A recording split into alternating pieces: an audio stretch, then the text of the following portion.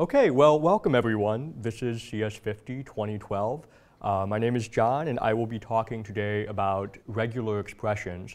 Regular expressions is primarily a tool, but also sometimes used in code actively to essentially match patterns in strings. So here's a web comic from XKCD. In this comic, there is a murder mystery where the killer has followed somebody on vacation, and the protagonists have to search through 200 megabytes of emails looking for an address. And they're about to give up when someone who knows regular expressions, presumably a superhero, swoops down and writes some code and solves the murder mystery. So presumably that'll be something you will be empowered to do after this seminar. So we're just going to provide a concise introduction to the language and give you enough wherewithal to go after more resources on your own. So regular expressions look basically like this. So this is a regular expression in Ruby. It's not terribly different across languages. We have just slashes to begin and mark the regular expression in Ruby. And this is a regular expression to look for an email address pattern. So we see the first bit looks for any alphanumeric character. That's because email addresses often have to start with an alphabetical character. And then any special character, followed by the @ symbol. And then the same thing for a domain name. And then between 2 and 4 characters to look for the .com, .net, so on. So that's another example of a regular expression. So regular expressions are protocols for finding patterns in text. They do comparisons, selections, and replacements. So yet a third example is finding all the phone numbers ending in 54 in a directory. So before David rips up the CS50 directory, we could search for a pattern where we have parentheses, then 3 numbers, then end parentheses, 3 more numbers, a dash, 2 numbers, and then 54. And that would be essentially how we'd come up with a regular expression to search for that. So we've done some things in CS50 that are a little bit like regular expressions. So for example, in the dictionary.c file for the spell check problem set, you may have used fscanf to read in a word from the dictionary. And you can see the percentage 45s is looking for a string of 45 characters. So it's somewhat like a rudimentary regular expression. And you can have any 45 characters that fit the bill in there and pick those up. And then the second example, in the most recent web programming problem set, in the distro code for PHP, we actually do have a simple regular expression. And this one is just simply looking to check if the web page that is passed in matches either login or logout or register.php, and then returning true or false based on that regular expression matching. So when do you use regular expression? Why are you here today? So you don't want to use regular expressions when there's something that does the job for you even more easily. So XML and HTML are actually pretty tricky to write regular expressions for, as we'll see in a little bit. So there are dedicated parsers for those languages. You also need to be okay with the trade-offs in accuracy frequently. If you are trying, so we saw a regular expression for an email address, but say you wanted a specific email address, right? And gradually the regular expression might become more complex and as it became more precise. So that would be one trade-off. You have to be sure that you're okay making with a regular expression. If you know exactly what you're looking for, it might make more sense to put in the time and write a more effective parser. And finally, there's a historical issue with the regularity of expressions in languages.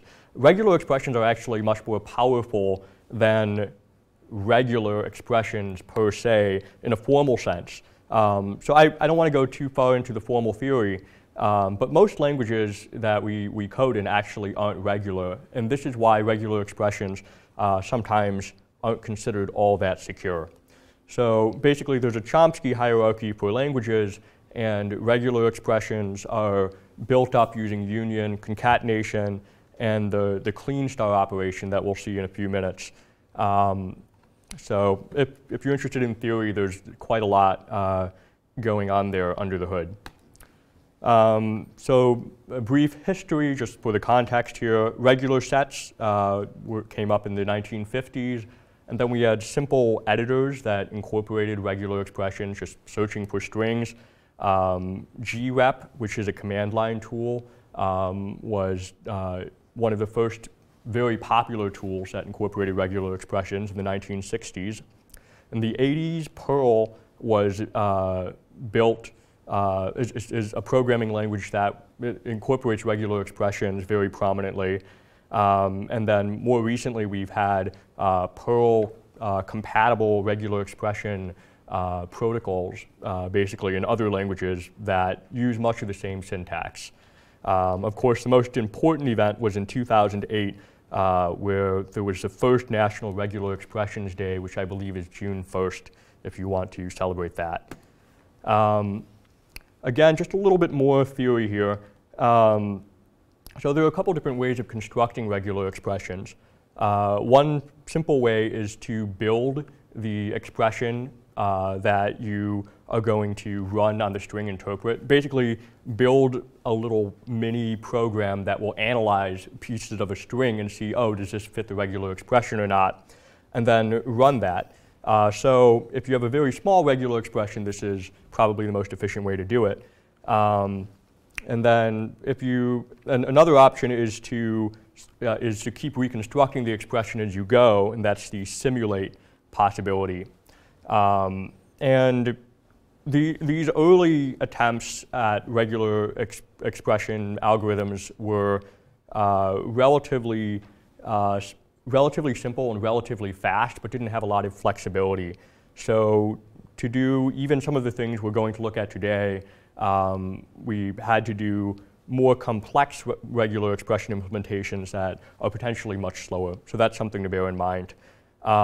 There's also a regular expressions denial of service attack variety that, that exploit the potential for these newer implementations of regular expressions to become very complex.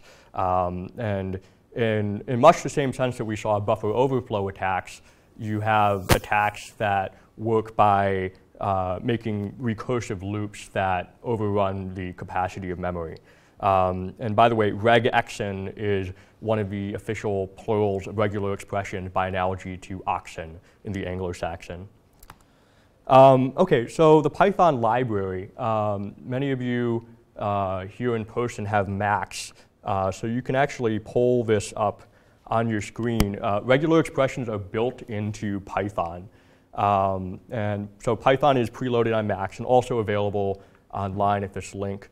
So if you are watching, you can pause and make sure you have Python as we play around here. There's a manual online. So if you just type Python into your computer, you'll see that the version comes up in the terminal. So I provided a link to the manual for version 2 of Python, as well as a cheat sheet. There is a version 3 of Python, but your Mac doesn't necessarily come with that preloaded. So not terribly different. Okay, so some basics of using regular expressions in Python. So here I used a very simple expression. I did Python import re, and then took the result of re.search. And the search takes 2 arguments. The first is the regular expression, and the second is the text or string you want to analyze. And then I printed out the result.group. So these are the two basic functions we're going to see today in learning about regular expressions. So just breaking down this regular expression here, h and then /w and then m. So /w just accepts any alphabetical character in there. So here we're looking for an h and then another alphabetical character and then an m. So here that would match ham in Abraham Lincoln and ham sandwiches. That's the result of that group. Another thing that we can do is use R before strings of text in Python. So I guess I'll go ahead and pull that up here. Python import RE. And if I were to do the same thing, let's say text is Abraham, let's zoom in. There we go. Text is Abraham eats ham. Okay, and then result equals re.search, and then our expression can be h, and then I'll do dot m. So dot just takes any character that's not a new line, including numbers, percentage signs, anything like that, and then text, boom, and then result dot group. There, yeah. So that's just how to implement basic functionality here. If we had a text string that that crazy text included, say, lots of backslashes and strings inside, and things that could look like escape sequences, then we'd probably want to use the raw text input to make sure that's accepted. That just looks like that. So if we were looking for each of them in there, we shouldn't find anything, but that's how you would implement it. Just before the string of the regular expression, you put the letter R. Okay, so let's keep going. All right, so let's look at a couple repetitive patterns here. So one thing that you want to do is repeat things as you're searching through text. So to do A followed by any number of B, you do A, B asterisk. And then there are a series of other rules too. And you can look all of these up. I'll just run through some of the most commonly used ones. So AB plus is A followed by any n greater than 0 of B. AB question mark is A followed by 0 or 1 of B.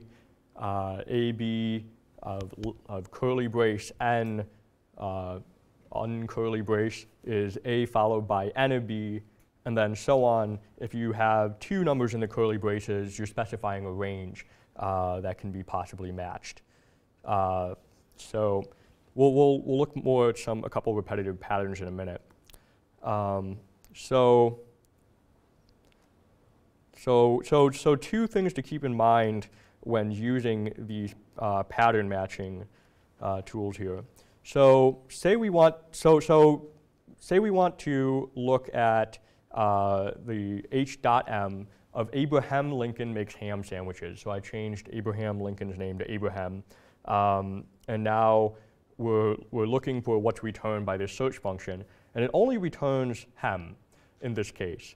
And it does that because search just naturally takes the leftmost queue. And all regular expressions, unless you specify otherwise, will do that. If we wanted to find all, there is a function for that, find all. So that could just look like all equals re.findAll of h.m, and then the text, and then all dot group all produces both ham and ham in this case, both of the strings in Abraham each ham. So that's another option. Great. So the other thing to keep in mind is that regular expressions take the largest intuitively. So let's look at this example. So we did that leftmost search here, and then I attempted a largest search using the clean star operator. So for Abraham Lincoln makes ham sandwiches, and I only got back M as a result. The reason for that mistake was that I could have taken any number of H's because I didn't specify anything to go in between H and M. So the only example there that had M, the only examples there with M in it and any number of H's were just the string M. Then I tried it again. I said, okay, let's get the actual largest group here. And then I did H dot clean star M. So that just returns any number of characters between H and M.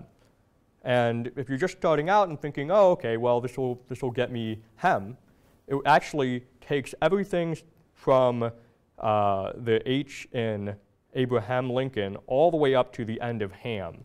So it's greedy. It sees H, all this other text, M, and that's what it takes in.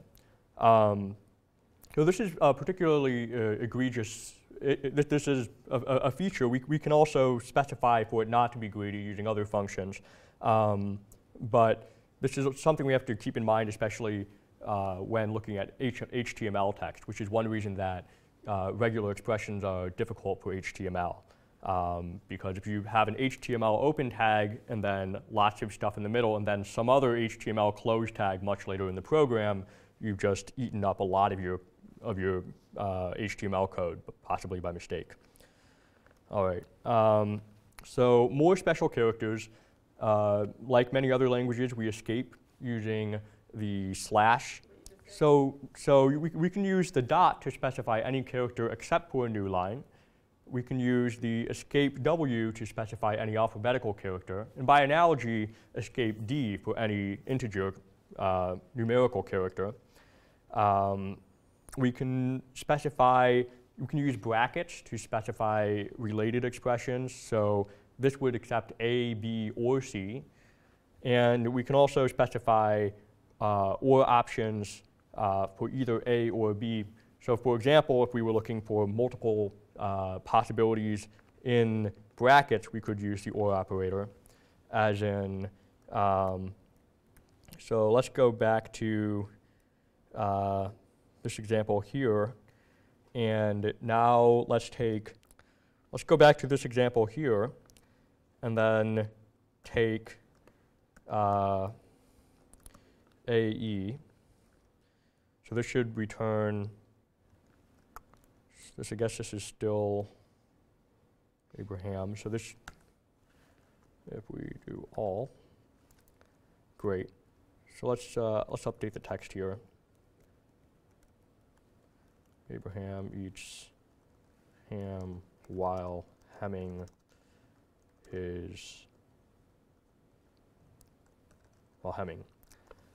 Great.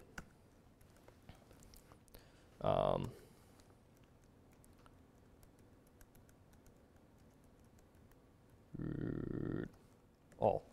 Great. So now we get ham, ham, and hem while hemming, while humming to him, while humming to him. Great.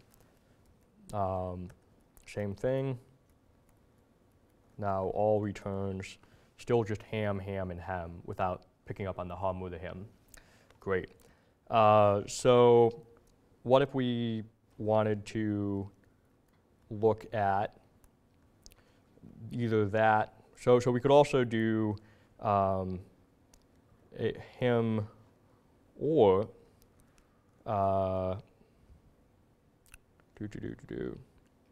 well, we'll come back to that. Okay, so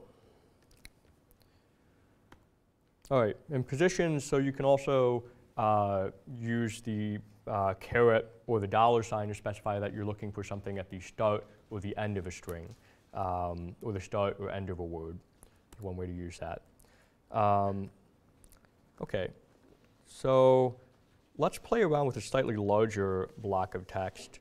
So let's say this row here, this statement here, the power of regular expressions is that they can specify patterns, not just fixed characters.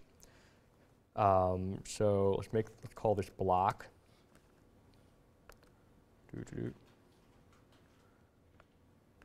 Equals. Then we'll read all of that in. And then have, let's make all equal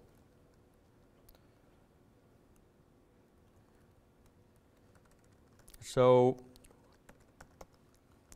what are some things we could search for in here profitably? Could look for the expression error. Not very interesting.